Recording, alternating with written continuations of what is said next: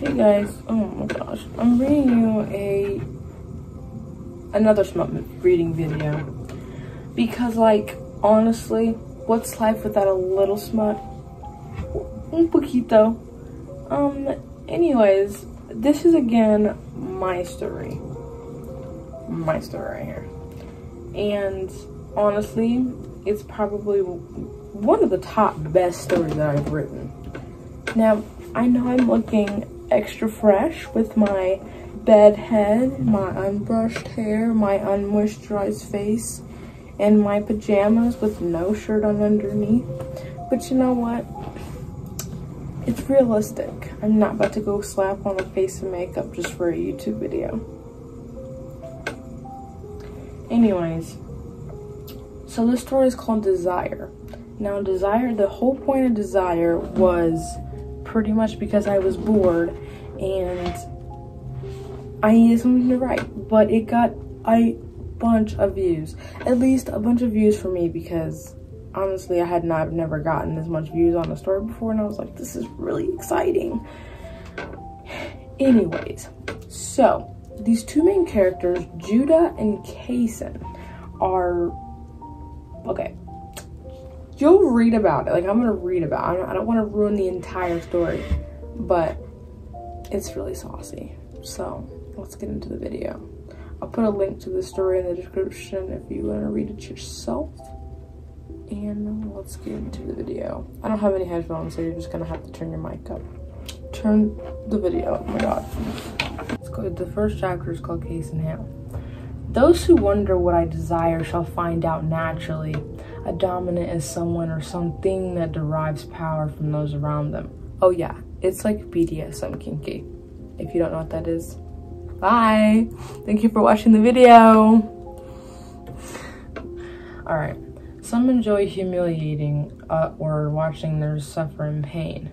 Some enjoy overstimulating them with pleasure and gratification, and others like holding pleasure over their head. I prefer to use mine. Submissives are ready to conform to the authority of will of others, meekly obedient or passive. I lack a person like that. I don't necessarily look for them though. They tend to be drawn to me. I'm not human, so it can be hard to keep them alive. The same cars roll down the road day in, day out. Today it's quite peaceful. The neighbors have just moved out, but the for sale sign is not yet up. Has someone already bought the house? I studied the house for a few hours, attempting to notice any new cars or smell of the neighborhood, but no one unknown has entered. 9 hours have passed. Still nobody. I lie down on my bed that I never sleep in and let my head sit to rest. This mystery has caused quite the strain on my brain. I arise to a car, older than me, pull up into the empty house across the street. I appear at my window to get a closer look at the person arriving. It's a male, around 18 and 19, comes out of the car. He's young. Interesting. Others that lived in this neighborhood were in their late 40s or 50s, so I never worried about young kids stirring up trouble. Bag is really heavy, he whispers to himself. Something about him seems familiar. Introducing myself might make his transition easier. I peer behind him in a matter of seconds. Hello, I whisper. His body jolts aggressively. Holy hey, I didn't hear you walk up, the male says, rubbing his head out of stress. Apologies. Do you need any help? I asked politely, trying not to show too much emotion, for he could see it as weird. Well, okay. I'll take these bags in and you can take these, he asks. Okay. He goes into the house with 4 bags, and I'm currently carrying 10. Oh, you didn't have to bring in all that, the male says, stopping and watching me come in with the bags. No worries. I mean, those are pretty heavy. 2 of them have my PC gear in it, and that one actually has my PC in it. He explains quickly. Relax. It's no problem. What's your name? I hesitate to answer. Case and Hale. I like that name, he smiles. Yours? I giggle. Oh, Judah Amos, but you can call me Jude. Okay, Jude. Okay, Casson. I'm off. Let me know if you need anything. I'm right across the street. I smile. Wait, you're 2'7"? No way! I've loved that house since I was born. I've always admired its structure and design, Jude says in awe. He's cute. He blushes when something excites him. Well, come take a look whenever you'd like. Definitely get settled in first, though. I laugh. I leave Judah's house and look back to see him watching me. I walk across the street looking for cars and head inside my house, waving to Jude from the front door. He didn't believe it was my house. A few hours later, a knock is heard at the door. The time is now 6 a.m. I open it to see Jude's smiling face, staring at me as if I was glowing. Good morning, Judah. Good morning, Casson. I move out of the door to allow Jude to come in. He walks in with amazement, looking up and down the walls and touching as much things as he can. You're cute, I giggle. He blushes and turns his head downward, looking at the ground. It's more like a you know what I'm saying? Yeah. Submissive, I say in my head. So why did you decide to move here? I asked, taking a seat on my leather textured ottoman. I always wanted somewhere relaxed and not too crowded, Jude smiles. Pretty much the definition of Ardale. Ardale is like pretty much the city that I use for all of my books because I kind of imagine all my characters living in the same area. I don't know, it's weird. Yes, my parents lived here as I was growing up, in that house actually, he says, pointing to the house he is now vacant in. They left for a while and went to Michigan, and that's where they lay to rest. But the house always felt like home to me, so I came back. Sorry about your parents. People always are, but no one ever knew them. In fact, I do know them. Like, this is not him telling you this. In fact, I do know him. Alan and Amber Amos. I wrote Amber when all this Johnny Depp stuff didn't happen, and now I regret it. It took place here 20 years ago. Amber gave birth to Judah at 16 years old in 2002. They moved in 2003 and left in 2014 when Judah was 11. I did that math, okay? I did that math. I saw him playing in the front yard every day, laughing and giggling until without a care in the world. I stand up and walk over to him. He begins taking a step back out of fear of what I might do. They meant a lot to you. That is why I am sorry. Jude begins to tear up from my words. He embraces me like a child, and all I can do is stand there. I've never been hugged. He releases me and looks up at me with his puffy red, swollen eyes.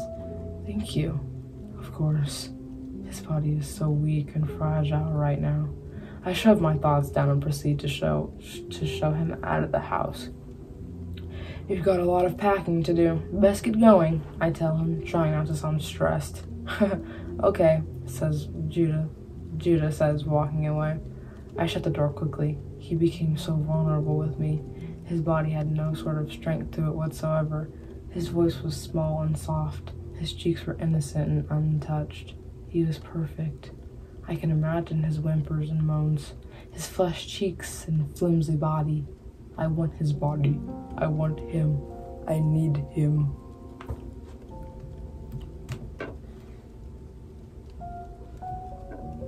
That's kind of gay. No, I'm just playing. Alright.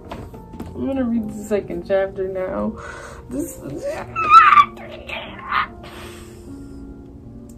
When I tell you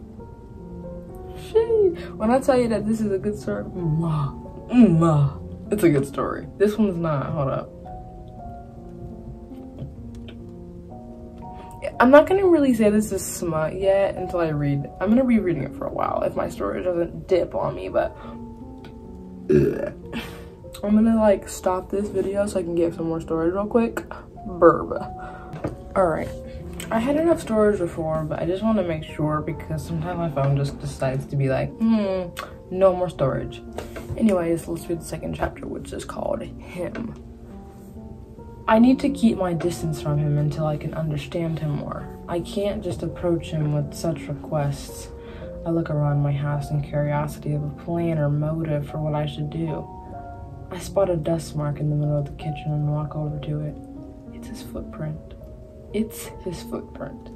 I think he has other reasons as to why he has moved here. He's no more than 20, and he already is away from home and in a house without any support system, I'm guessing. Why am I thinking so deep into this? I'm totally rushing everything. I need to relax. This isn't me. I peek at him from my window and see him arranging his furniture in his living room. He seems so peaceful, so kind-hearted, and all I can think about is ruining him. Cum dripping down his thighs and dripping down his face. Ugh! I grunt loudly, shoving the blinds closed. I pace around the house. Just be his friend, I shout to myself. I walk outside and approach his house. I've tapped twice on the door and wait for him to emerge. Oh, hey again, Jude shouts happily. I smile at his thrill to my presence. Hey, are you settling in fine? I ask. So far so good. The heat doesn't work though. Jude laughs. Uh-oh, can I take a look? Jude nods and moves out of the pathway of the door. I haven't been invited in. Jude stares blankly at me. Did he invite? Oh, no, he didn't. Okay, I'm making sure, because I'm not messing up and stuff. Alright. Jude stares blankly at me. I laugh nervously. I have this rule where I will never enter someone's house without the permission, you know, because I don't want them to feel uncomfortable. Oh, got it. Okay, come on in, June says in a relieving tone. I smile nervously and walk in, looking around the house and examining as much as I can. The heater is located in that closet right there, Jude says, pointing to a door in the center of the hallway. I look in the closet and notice the problem immediately. You don't even have a heater, I say, busting out laughing. What? Jude shouts. No wonder it's below zero in here. Christ, you gotta order a heater. I'm so dumb. No, you were focused on getting settled in, like I told you to. Good boy. Thank you, Jude says, looking up at me with lustful eyes and a flustered face. God, I just want to fuck him till his legs break. Sorry, that was completely out of pocket, I spit. He didn't say that. He didn't say that line to Jude, okay? That's his thoughts. I just wasn't expecting it, he giggles. Are you alone? You mean, am I single? Yes, I'm single as a Pringle. Okay. I smile and head towards the door. Hey, Jude says, grab my arm. Yes? Can I stay at your place until the heater comes? No. It's gonna get colder tonight and no. I can feel Jude's anger, but he's also sad. Frick. I don't feel like doing all this editing, but it does say that word. Fine. I have a guest bedroom you can stay in. Thank you, Cassim. Grab some things. I don't have any spare clothing at my house. Okay, I'll be over in a minute. I walk back over to my house and open my laptop to order the heater. Jude walks in and sets his bag down at the door and stares at the house in awe. You've seen this house before, I laugh. I just can't get over how elegant it is. I take his bag and set it down in the GB guest bedroom. I can stay in here? Jude shouts quietly. Yes. This is freaking awesome. I'm glad you like it. Jude runs and jumps on the bed and spreads his body like an angel. He doesn't notice the chains on the four corners of the bed, and I'd rather him not to. He sits up, hops off the bed, and marches past me. Where are you going? I smile. He walks in my room and looks around. Right in my room. That isn't a guest bedroom, is it? It's your sub's room. When you have one, right? Jude asks in a surprisingly calm tone. How? There's no way he could have figured all that out from just entering the room. How did you come up with this theory? I smiled devishly. There are chains on the bed and pull at the end of the bed that goes on the ankles of the submissive to keep him from struggling when you're teasing them, I'm guessing. The walls are painted in a different shade of black called agony, and the floors are made of rubber so when you're freaking them on the floor they won't get hurt unnecessarily. You like doing that, Jude explains. You're a very smart boy, I say, walking over to him. No, I'm observant. How observant? The pole, the shade of black, and the floors of rubber would only be recognized by one of a certain community, I whisper. Certain community, eh? Jude whispers back. He is teasing me in his own way. What do you want to eat? I don't know, I'm not really hungry. I look down past his face. Okay. One moment.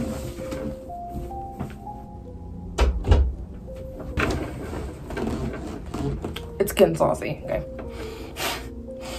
I look past his face to the rock. Someone's a little excited, I laugh. I'm really sorry. Jude stutters while pressing down on his pants. That's not gonna help it, I say, removing his hand from the area. Jude attempts to speak, but he is unable to. His face is hot to the touch and his body begins warming from my touch. What do I need? I ask him, expecting him not to answer. You can use me however you like, master. Jude moans, almost collapsing. Ah, such a good boy. Stand still. If you start using me as support, I'll stop, I command. What's the correct response? Yes, master. You know what? I'm not claiming the story anymore. If you're my parents or my family of any kind, why did you even click on the video? That's what I'm trying to figure out, bro. Okay. I unbutton his pants and slip my hand inside. His boxers are damp to the touch. He's been wet for a while. I begin stroking him in a frustration. Please, please go faster. What? Jude says. His body begins to twitch and he begins to clench his fists. Aw, someone getting mad?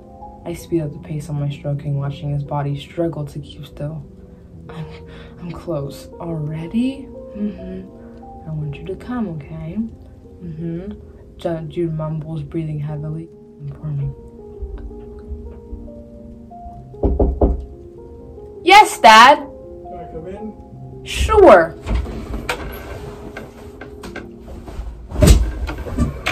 What's going on? You're in my YouTube video now. Congratulations. Oh, you're welcome. I just changed my sheets and you're in them and you're dirty. I'm not. I took a shower. Like less than 2 minutes ago? What, a shower? Yes. No, it was 2 days ago. 2 days ago you took a shower? Yeah. That's pretty fresh for me, man.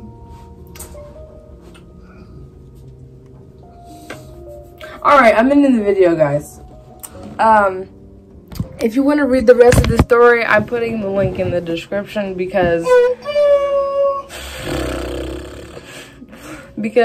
yeah, you can click on the link and read the rest of the story. It's at Immortal and the story is called Desire. So, you know, if you want to go check her out, add me to your subscriptions list because I deserve to be there. Click that like and subscribe, baby.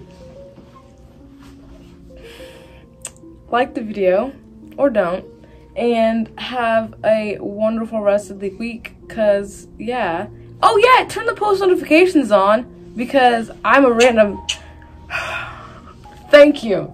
This is my editor right here. I don't even have to edit it anymore. Anyways, turn the post notification bell on because it lets you know when I post a video, and if you don't, you won't know. You won't know. So you go ahead and click the bell. All right, right now. I'll wait. Click the button right now. All of them. The like, subscribe, and notification bell. Go ahead. Alright. See you in the next video.